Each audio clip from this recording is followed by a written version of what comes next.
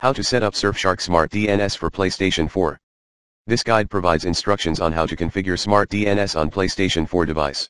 If you have not activated Smart DNS yet, check out this guide first. Let's get you set up.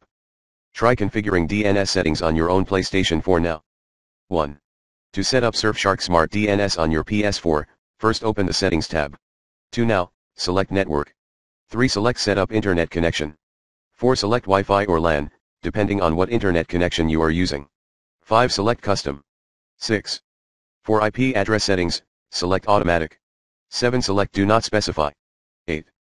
Select Manual. 9. Select Primary DNS. 10. In this step you have to enter your Smart DNS address. You can find this address in your profile by signing into your account here. Enter the address, and select Done. 11. You do not need to change secondary DNS. Simply select Next. 12. Select Automatic. 13. Select Do Not Use. 14. Select Test Internet Connection. Here you have it. You have successfully configured Smart DNS on your PlayStation 4. Now for these changes to take place, simply turn off your PS4 and turn it back on after 30 seconds.